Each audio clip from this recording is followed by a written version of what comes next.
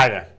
We're here to talk about what happens when you connect up capacitors into DC circuits. And we're going to cover quite a bit of information in the next couple minutes. So I have a little circuit, a DC source, and then a switch. I have my capacitor, and what I have there is a discharge resistor.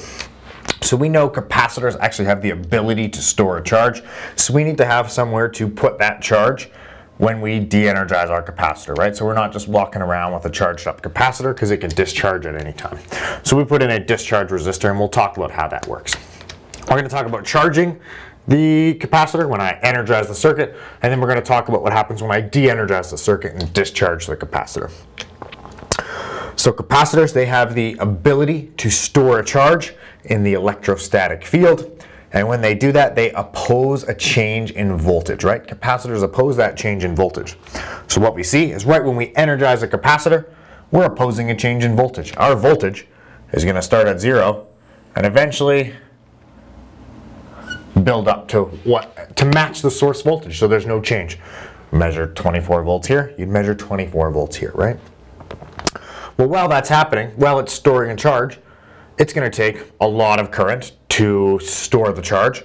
But once the voltage is the same at the capacitor and at the source, there's no potential difference between the 2 points.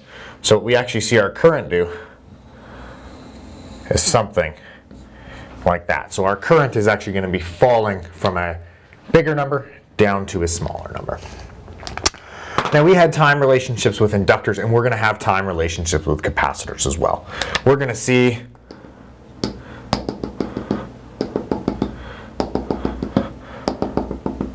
five equal time constants from the beginning until we are at our steady state, or until we've reached our full value. So we're going to see those time relationships, and it's based on the resistance in the circuit, and it's based on the capacitance of the circuit. So what we see now is we're actually going to see T equals R times C. So the time of a single time constant in seconds is equal to the resistance times the capacitance in farads. Now with that, we can see that, if I have more resistance, it's going to take longer because I'm going to take longer to overcome. Same with if I have more capacitance. If I have a higher ability to store charge, it's going to take longer to get there, and vice versa. What we also see is as we go up along our scale, voltage, we're opposing that change in voltage. After the first time constant, our voltage will have rised that 63.2% of the initial value. Then we go up, and our numbers are the same. We're going to see 86.5%, 95%, 98.1%, and 99.4%, right? And these are rising. So each time constant, it's rising up 63.2% of whatever's left. Well, we can take a look at that, and we can say, okay, no problem. We can use a Euler's time constant formula if we want for that. We can go, okay, a voltage of a time constant equals the steady state voltage, 1 minus e to the negative time constant. If we want to use that formula, if you want to use the numbers as well, that's a great way to remember it. Just remembering it's 63.2% each time constant. In this case, it's rising 63.2%. Well, our current is falling, and it's actually going to fall 63.2%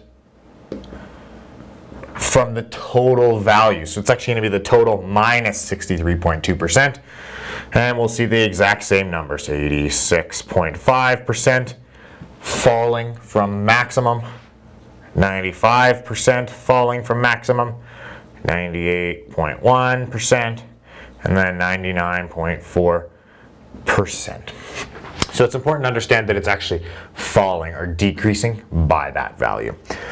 Which, and if we're using the formula and we want to, we can go I of the time constant equals that steady state current, or our peak current, e to the negative time constant. So there's no 1 minus anymore. Okay, so we energize our circuit. It takes a little bit. Our voltage reaches its steady state. Our current gets down to 0. There's no potential difference, no current flowing. And then we say, okay, and we flip the switch, and we now are going to discharge our capacitor. So let's talk about what happened. Now we can say in the first little bit, current was flowing this direction through our circuit. Now, so all of our electrons are storing up here, and all our, right? What happens when we flip the switch? Now our current is actually going to flow the opposite direction through that circuit. Right? So just to understand that, we're still in a DC circuit. Our voltage was a peak, but it's actually going to discharge because I'm opposing that change. Now I have a 0 volt source and I've got a stored charge. I'm opposing that change, so I'm going to discharge my voltage. At the same time, when I have a big potential difference, right? I have a huge potential difference between the source and the capacitor. No source anymore. My current is flowing the opposite direction, but is also going to be a falling value. So they're both going from big numbers down to 0, or to very small numbers. Again, what we're going to see is the same time relationship, right? We'll see 5 equally timed time constants, right? The time is going to be affected by the resistance of the circuit and the capacitance of the circuit, and it should match up with our charging time. So if it takes 5 seconds to charge, it'll be 5 to discharge. Now what we get is we talk about these values, right? If my voltage is going down, I have reduced by 63.2%. I've gone down by 63.2% in the first time constant. Then at the second time constant, I've gone down by 86.5%. Then at the third, I've gone down 95%. Then at the fourth, I've gone down 98.1%. And by the time I'm at my fifth time constant, I've gone down 99.4%. All right, so it's more important to understand the graph than it is to remember the actual numbers, but just understanding that my voltage is going from a peak down to 0. Same thing with the current in the opposite direction, right? It's flowing the opposite way in a DC circuit from a peak down to 0. And we can use those formulas again if we want to, right? Our current's going 63 minus 63.2, that like that. And our formulas here would be the voltage of the time constant equals the peak voltage, e to the negative time constant. And we would see the exact same formula for our current. We would go I of the TC equals that peak current, just e to the negative time constant.